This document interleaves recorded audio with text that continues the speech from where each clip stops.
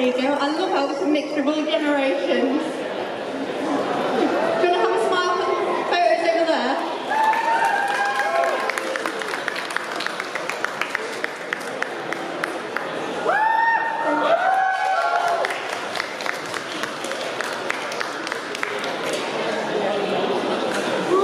And in second place, I've written it all across different certificates. We've got Laura, Julia, Bethany, and Dot. Okay! And they've got like easy to push us forward. There you go. Congratulations.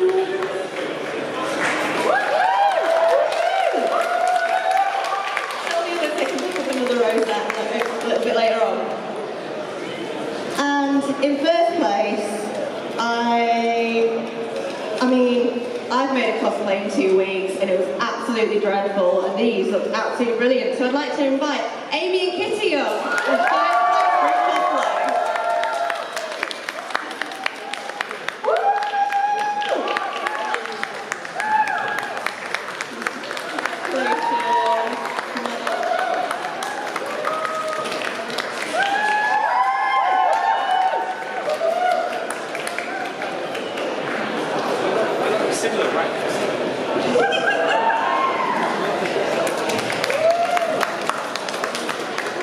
Now moving on to our themes category, I could only think of one person straight away. It has to be Archer and Sprinkles, like the first UK PonyCon mascot. Archer. Someone shout, alright, someone shout in the stalls area for Archer. If someone's loud, I'll go on to adults cosplay. Perfect. And in third place for adults cosplay is Rose as Britannia.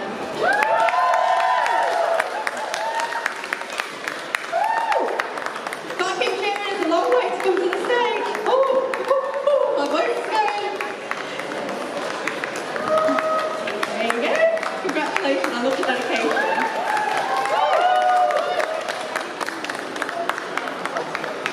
And in second place is Bethan as Katrina. It was, honestly, the little act was just incredible. Oh, there you go. You've been redeemed. And, oh, actually, before I can announce first place adults, I'm going to announce first place theme again for Archer, the Wingless Breezy.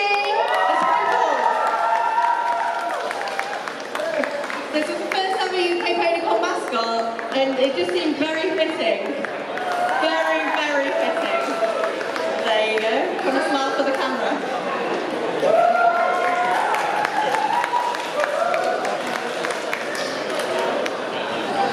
And first place for adults cosplay is Beth as Princess Applejack.